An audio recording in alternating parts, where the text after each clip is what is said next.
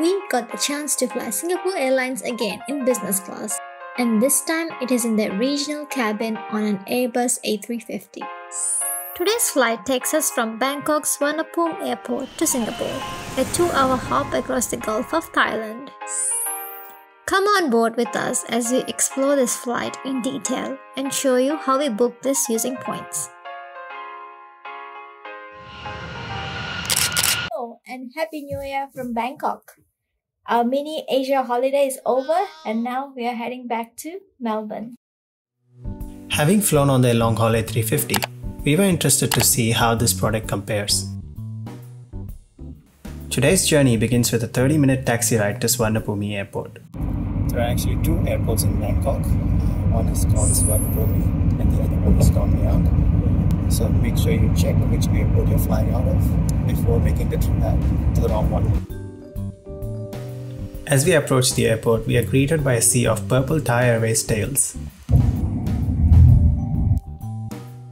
Entrance 5 is the entrance to Singapore Airlines. The airport itself occupies an area of 32 square kilometers and is actually the 10th largest in the world. The check-in area here is absolutely huge with almost 350 counters. SQ711? Yep, that's 4 flights today. There are 4 daily flights operated by Singapore Airlines on this route, all on A350s. The dedicated business class counters here make check-in a breeze. Oh, he's wearing a mask too. One of the coolest features of this airport is the presence of an observation deck before security. Oh, it's one of the few airports that still has an observation deck, so let's check it out. The view from here is not unobstructed and is through some glass panels, but still satisfies the av geek. You can see there's quite a bit of space here if you want to come here and watch some planes before your flight. What do you think? Lots of purple tails. Oh, there are a couple of 747s parked at the back there, although I don't think they're going to be flying again, at least commercially. Look at this guy. Wait, watch out! As we go past security and immigration, we're spoiled for choice with a wide array of lounges to choose from.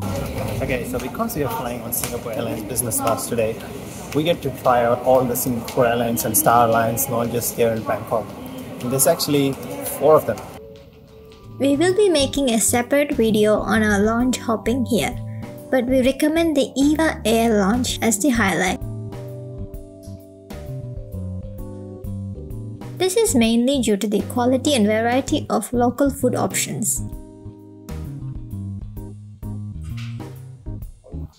It also feels like the most modern with its shiny mirrors and lights. In addition, the lounge offers shower facilities, which is very useful.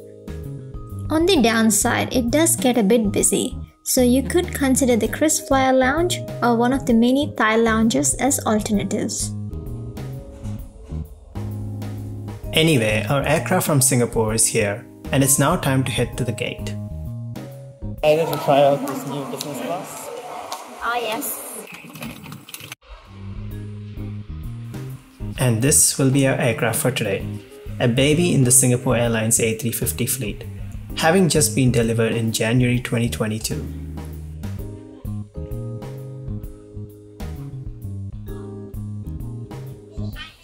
Boarding begins shortly, with the PPS Club first, followed by us.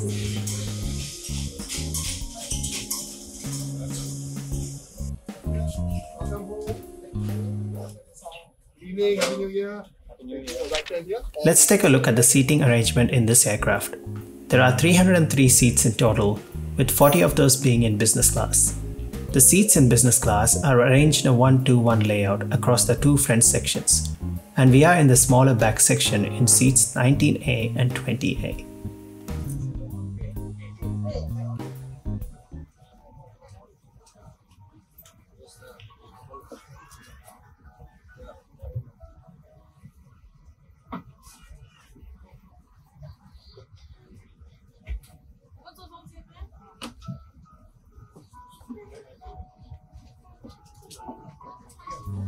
It is worth noting that 19A is a bulkhead seat and it features extra legroom. Being New Year's Day, the cabin still has some Christmas decorations. We are presented with some champagne as a welcome drink, and pushback comes straight after this.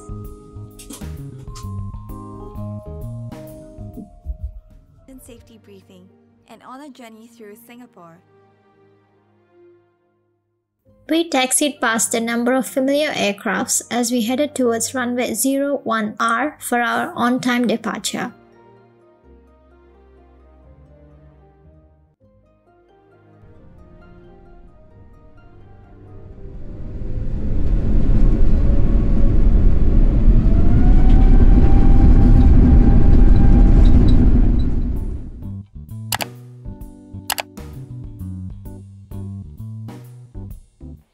The sunset takeoff from Bangkok was beautiful in the backdrop of the city lighting up to the night sky.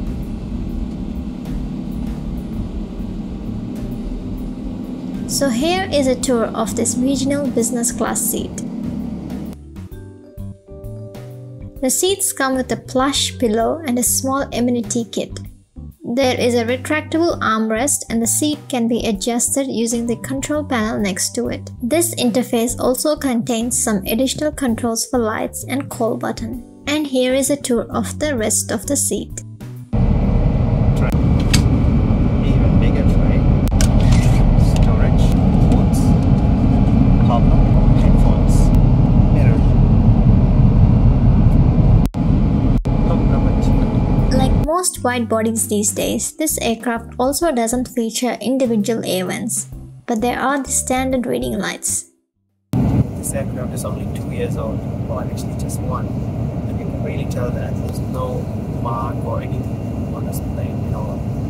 Essentially, a little bit of space here between the... This is the same seat used on the SQ787, and with the A350 being wider, there is some extra room between the seats and the wall. For this short flight, we didn't really feel the need to sleep, but here is how this seat converts to a bed.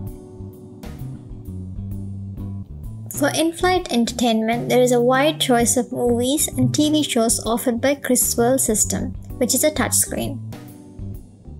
And there is a flight map to check the progress, but there are no cameras offered.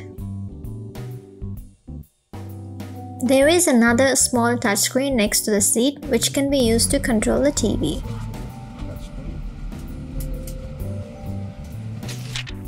Here's a look at the menu for this flight. SQ didn't offer its famous Book the Cook service on this flight, so we had to go for the in-flight options. I might actually skip the main course and just have the appetizer and the dessert. Everything else except for the main course? Yeah, Okay, sure. I'm saving myself for the lobster on the next flight. Wow, having a lobster terminal? Yes. That's nice. How about some tea, coffee? Having had a feast in the lounge, I decided to skip the mains and just have the entree and the dessert.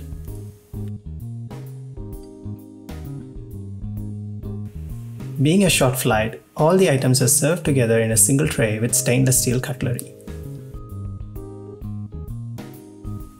And for reference, this is what the pan-fried chicken looked like. There are 3 toilets available in this cabin and they were fairly standard. They feature the same Penhaligon's product as the amenity kit, which takes us back to the amenity kit.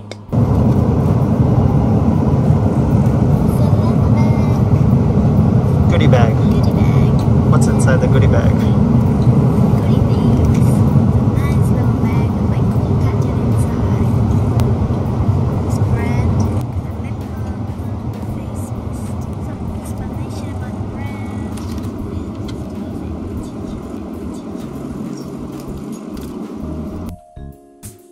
Lastly, Singapore Airlines is offering in-flight Wi-Fi in the cabins for free, subject to various limits.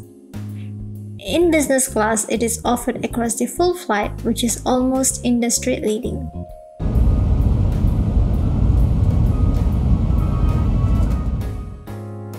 As we come into land in Singapore already, and we see the lineup of ships across the world's second busiest port, we can summarize this flight as an incredible way to get across the Gulf of Thailand. Singapore Airlines continues to rank highly year after year, and it is great to see them evolve and offer things like free Wi-Fi across the flight.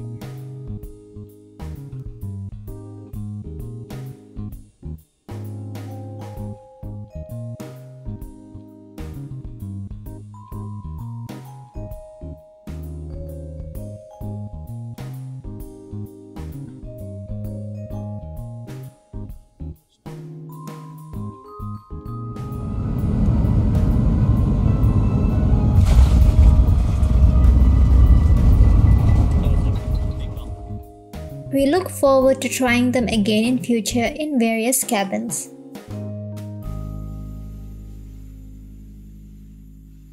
Serving you on this flight. Thank you for flying Singapore Airlines, a member of Star Alliance.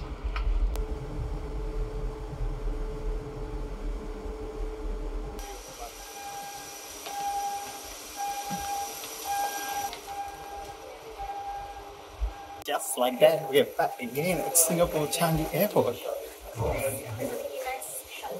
It was a really nice short flight. The crew was fantastic.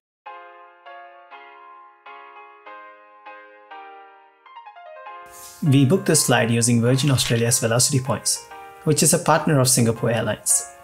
The 2 flights for us to get to Melbourne added to a total of 4,600 miles, which fits into the 65,000 points category. Notice how it cost us the same if we just booked from Singapore to Melbourne. This means we basically got this flight for free by maximizing the award chart. Hope you found this video interesting and useful. Thank you so much for watching, and join us next time to see how the other flight went.